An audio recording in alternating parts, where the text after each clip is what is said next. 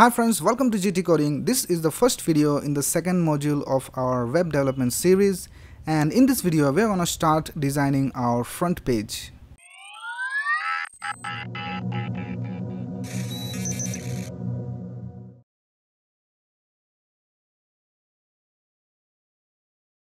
So in the last video we did some research and some planning to create this website, and in this video we are going to start designing this front page. We will complete the design in a couple of videos, so let's get started. So first of all, let's go to the Google Fonts website. So this is the Google Fonts website, and we will search for our fonts. So we'll type Roboto, and these are the three fonts that we want. So we will select these three fonts. So we'll click on this plus icon, and here we have to copy this line of code and we have to paste it in our HTML file. And then we also need to have the font awesome CDN. So just type font awesome CDN in Google and click on this link over here, and you will land on this page. So you may have to enter your email ID, and then you have to copy this from here and paste it in your index.html file. So this is my project opened in Visual Studio Code. So I have a folder named GT Coding, and I have created two files. One is the index.html file and the other is style.css. Both are empty for now, and I will also use an extension in VS Code called Live Server. So using this you can launch a development server on your browser, and whenever you save, it will automatically be refreshed on your browser. So with all those introduction, we will get started with our index.html file. So first of all, we'll create our basic HTML file boilerplate. So since I'm using VS Code, Emmet is already installed in it. So if you just type exclamation and press tab, you'll get this basic HTML5 template. So this is done using Emmet. If you want to know more about Emmet, I also have a video dedicated to Emmet. And here we will change our title to GT Coding, and we will also link our CSS file. So we'll type link style.css, and we'll copy the Google Fonts and the font awesome CDN. So just go over here and copy this whole line of code, and we'll just paste it over here.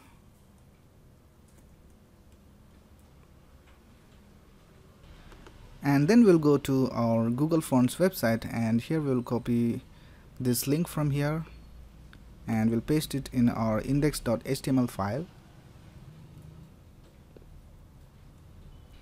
So now we have set up our index.html file. Now we'll go ahead and copy all the images that we want into our project. So I'll create a new folder called img, and I will copy all my images in this folder. So I have copied all the images into my img folder. So these are all the images that we are going to use. Now let's start by writing the basic markup for our HTML document. So I will right click over here and click on open with live server. So our HTML file is opened over here. Whenever we type anything and save, it's gonna be automatically refreshed on this browser. So let's get started. So first of all, we will design the nav bar of our website. So you will type nav. Here first of all we are going to have our logo image. So I will give a division with an ID of logo image, and we'll have an anchor tag, because when someone clicks on this logo we want to go to the home page. And in here we will have an img, and we will give the location as img logo.png, and for our alt we will type GT Coding logo. So here we can see our logo. We obviously have to decrease the size of this logo, but for now we will just concentrate on creating our basic markup. So after our logo, we will create the menu icon.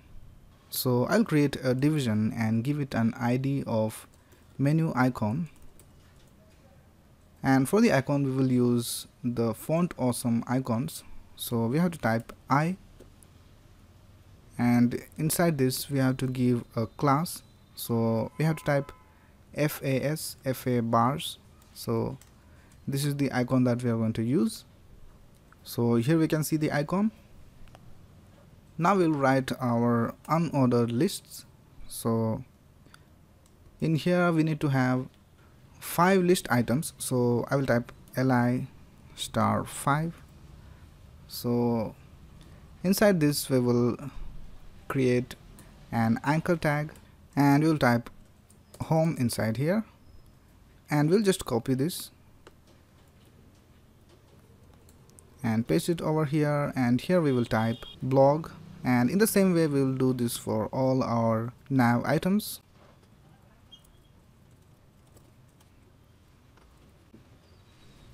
And in the last list item we need to have an icon.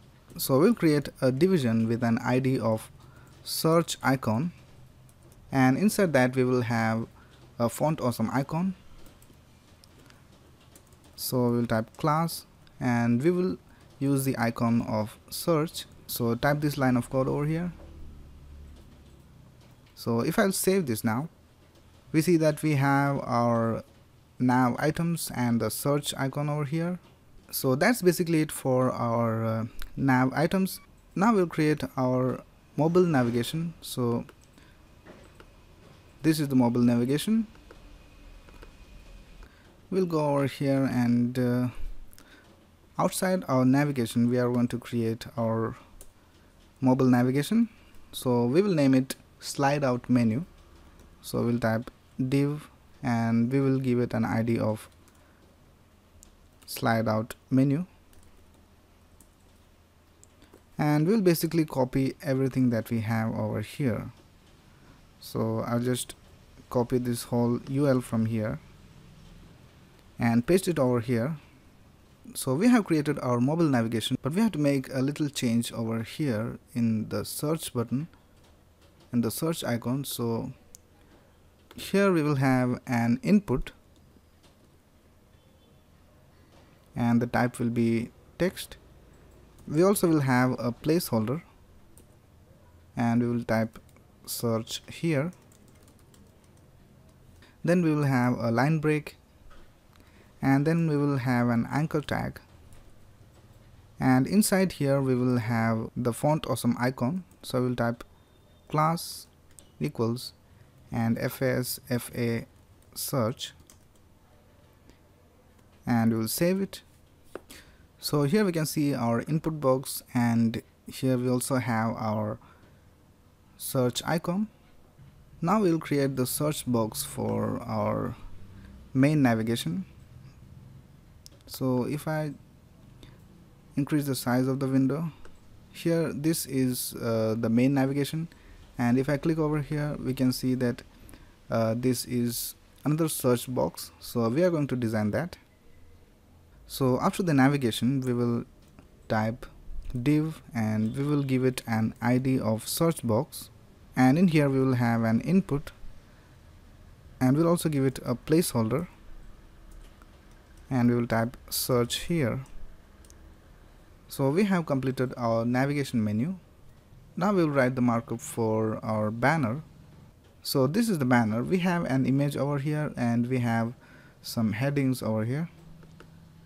So after our search box, here we'll create a division, and we will give it an ID of banner, and we'll create an h1, and we need to have a lesser than sign. So we have to type %LT, and then we will type GT coding, and then we will type a greater than symbol. So this is our heading 1. Now we'll create a heading 3, and here we will type learn coding from scratch. Now we'll create the main section of our page.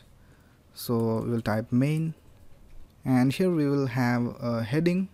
So we will give it an anchor tag, and inside that we will type a heading. We will create an h2 with the class name of section heading, and here we will type all blogs. Then we'll create a section, so we will type section, and inside that we need to have a card. So if I go to my page over here, we can see that this is the heading that we have created over here, and this is a section. From here to here we have a section, and in those sections we have a card. So a card consists of this image, this title, this text over here, and this button. So these are the four things that are in a card. So we will create the markup for that. So here we will create a division, and we will give it a class card, and in that we will create a division with a class name of card image, and in that we will create an anchor tag, and in the anchor tag we will create an img, and we will set the first image, and we will type card image over here. So if we go down over here, this is the image in our card. Then the next thing in our card is the card description. So we'll create a division, and we will give it a class name of card description, and in that we will create an anchor tag, and here we will have an h3, and we will type the blog title here. So this is our heading, and below that we will have a paragraph. In that we will have some lorem ipsum, so we will have 30 words, and after the paragraph we will have an anchor tag which we will use as an image. Here we will type read more, and we'll also give it a class. So the class will be btn read more. So this is our card over here. So let me just maximize this. So now we will copy this and paste it once more over here for the second card. So this is the second block that we have, and now we'll copy this whole section from here,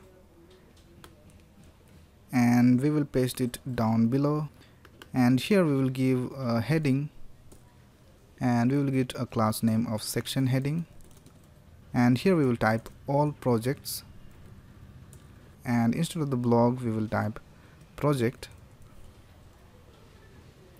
and here also we will type project. This is the blog section. So we have one card over here, and then we have another card, then we have the all project section, and here we will have two different projects, and then we will create our source section. So this is the source code section. So we have a heading and a paragraph and a button over here. We don't have any image. So here we will have a heading with a class name of section heading, and here we will type source code, and after that we will create a section, and we will give it an ID of section source, and we will create a paragraph. We will add some lorem ipsum text, and then we'll create a button. So we'll use this anchor tag as a button, and here we will type GitHub profile. So this is our source code section, and the last thing that we need to have is the footer section. So after our section, here we will type footer, and in our footer we will have two divisions. So this is the first division and this is the second division. So for our first division we will give it an ID of left footer, and we will create an S3, and here we will type quick links, and below that we will have a paragraph, and we will type UL. We will have an LI, and in that we will have an anchor tag, and here we will type home. Now we will copy this li, we will paste it 5 times.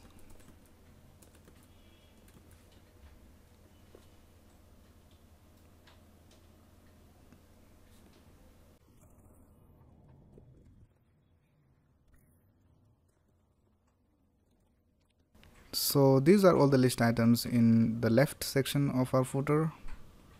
Now we'll create another division called right footer, and here we will have a heading, and here we will type follow us on, and here we will create a division with an ID of social media footer, and we'll create a UL, and we'll create an li, and inside that we will have an anchor tag, and here we will use an icon from Font Awesome.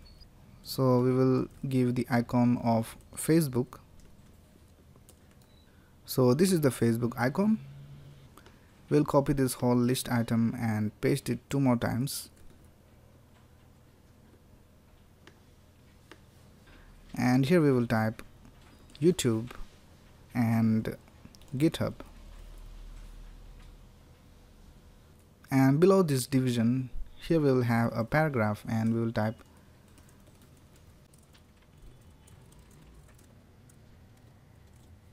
so this is basically everything we needed to have in our footer. So now we'll go ahead and change these images.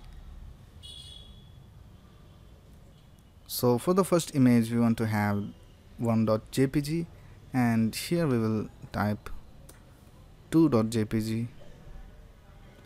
Here we will have the third image, and here the fourth image. So if I'll save this, we see that we have different images. Alright, so that's it for the markup of our front page. In the next video we will add the CSS of our front page.